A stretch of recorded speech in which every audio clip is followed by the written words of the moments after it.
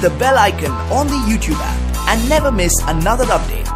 So hi guys and welcome back to my channel the DIY जुगाड़ और मेरा नाम है वैभव। सो आज की मॉडिफिकेशन होने वाली है कार के ऊपर, बेसिकली कार के ऊपर तो नहीं, कार के अंदर। सो आज मैं लगाने जा रहा हूँ अपनी कार में एटमॉस्फेयर लाइट्स। पहले आपको लाइट्स दिखाते हैं। सो जैसा कि आप देख सकते हैं ये वो लाइट्स है और देख के कुछ आपको ज्यादा समय तो नहीं आ रहा होगा। ये हमारी लाइट्स का ऑन ऑफ स्विच है जैसा कि आप देख सकते हैं, और इसके अंदर LED भी, और ये लग जाएगा हमारे कार के सीक्रेट लाइटर वाले पोर्ट में, और ये वाली पिन जाएगी हमारे LED लाइट्स के कंट्रोलर में। सो जैसा कि आप देख सकते हैं ये हमारी LED स्ट्रिप लाइट्स है और ये टोटल 4 इन नंबर है, और ये लगेंगी हमारी सीट्स के नीचे और आगे हमारे पैरों में, और एक स्ट्रिप 9 LEDs हैं टोटल। और ये हमारा कंट्रोलर है एज यू कैन सी, और यहाँ पे वो लगेगी पिन, और ये हमारे रिमोट को सेंस करने के लिए है। और जैसे कि आप देख सकते हैं ये हमारा रिमोट है, और यहाँ पे ऑन ऑफ का बटन भी है और ब्राइटनेस एडजस्टमेंट का बटन भी है। सो पहले तो बात आ जाती है कि ये एटमॉस्फेयर लाइट्स या एम्बियंस लाइट होती क्या है। सो बेसिकली ये वाली लाइट्स काफी हाई एंड कार्स में होती हैं, बट छोटी कार्स में नहीं होती। सो आज इसको मैं अपनी हुंडई गेट्स में फिट करूंगा, और जैसे कि मैंने आपको इस रिमोट में दिखाया टोटल इसमें 16 कलर्स है। आप इसकी ब्राइटनेस अप और डाउन कर सकते हैं, और आप इसको रिमोट से भी ऑन ऑफ कर सकते हैं, और साथ में इसमें कुछ पैटर्न्स भी हैं।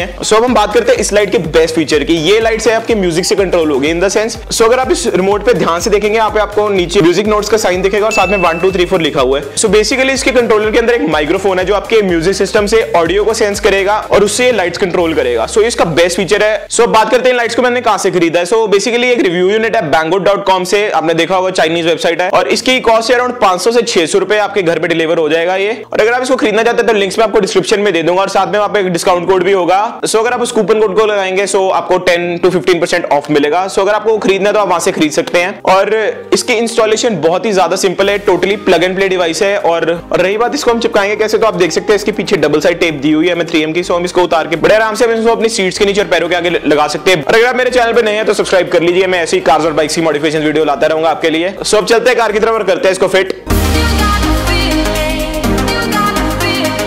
सो गाइस जैसा कि आप देख सकते हैं मैं लोकेशन पे आ गया हूँ एकदम नहर के किनारे अंधेरे में वीडियो बनाने, बट अपने पास लाइटिंग का जुगाड़ है उधर।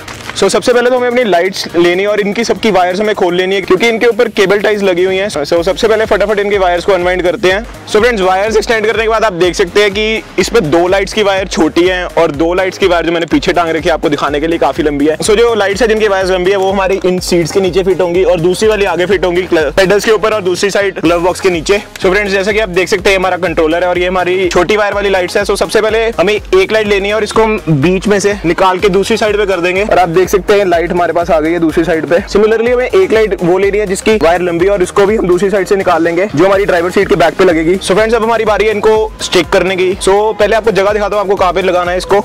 डिफरेंट कार्स के लिए डिफरेंट है। सो यहाँ पे आप देख सकते हैं इस पैनल के ऊपर मैं लाइट को लगाने जा रहा हूँ, क्योंकि अगर मैं अंदर लगाऊंगा तो लाइट सिर्फ अंदर ही रह जाएगी। सो ताकि हमारी लाइट फ्लोर पे अच्छे से हमारे पैरों पे पड़े, सो इसको मैं यहाँ पे लगाऊंगा। सो जैसे कि आप देख सकते हैं लाइट हमारी अच्छे से स्टिक हो चुकी है। और आपको एक बात का ध्यान रखना है, आप सरफेस को पहले किसी डीओ या अल्कोहल से वाइप कर लीजिए ताकि कोई डस्ट पार्टिकल ना रहे। सो आप इस वायर की अब टेंशन ना लीजिए, हम इसको केबल टाई से टाई करके अंदर की तरफ रख देंगे। सो अब करते हैं इसको दूसरी साइड पे पेस्ट। सो फ्रेंड्स अब ड्राइवर साइड पे भी मैं ऐसे ही फिट कर रहा हूँ, बट आपको एक बात का ध्यान रखिए कि लाइट बिल्कुल सेंटर में आए। इधर भी हमारे पास वायर है, सो हम इसको टाई करके अच्छे से अंदर वाली साइड रखेंगे ताकि हमारे क्लच पेडल या किसी भी पेडल के अंदर ना फंसे। सो फ्रेंड्स अब आ जाती है बैक वाली लाइट्स की बारी। सो ये वायर्स है, हमें इन वायर्स को इस पैनल के नीचे हाइड करना है। ये हर गाड़ी में हो जाएगा बड़े आराम से, as you can see wire को बड़े आराम से नीचे से ले जाएंगे। सो फटाफट मैं इनको लेके जाता हूँ दोनों साइड्स पे। सो फ्रेंड्स जैसे कि आप देख सकते हैं वायरिंग मैंने पैनल के अंदर से निकाल ली, किसी को दिख भी नहीं रही यहाँ पे। सो लाइट को मैंने इस रेल के नीचे से निकाल ली है। सो अब हम इसको करेंगे नीचे fit, as you can see इधर वाली साइड अगर आपको दिख रहा हो। और आपको एक बात का ध्यान रखना है कि आपको सीट कवर पे नहीं लगाना, हार्ड सर्विस पे लगाना है ताकि ये अच्छे से स्टिक रहे वहाँ पे। सो सिमिलरली हमें दूसरी साइड पे इसको लगाना है। सो मैं फटाफट लगाता हूँ।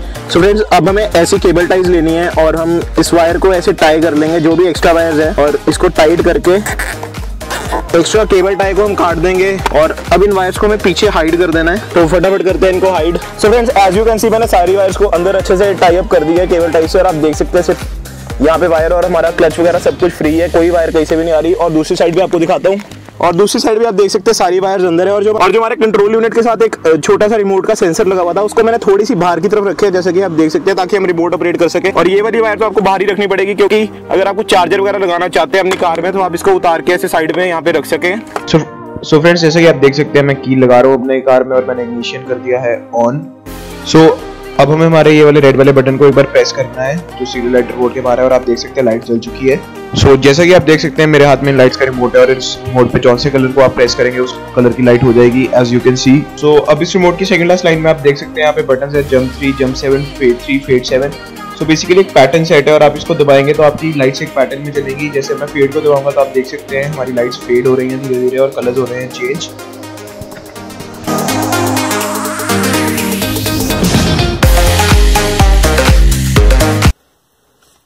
सो अब हम बात करते हैं बेस्ट पार्ट जो इसका म्यूजिक वाला। सो अब मैं इसको डाल दूंगा म्यूजिक मोड पे। यहाँ पे 4 मोड्स हैं एज यू कैन सी, और मैं यहाँ से अपने कार पे कुछ म्यूजिक ऑन करूंगा और आप देख सकते हैं मैं जब बोल रहा हूँ तो कलर्स चेंज हो रहे हैं। सो अब यहाँ से एक सॉन्ग प्ले करता हूँ मैं।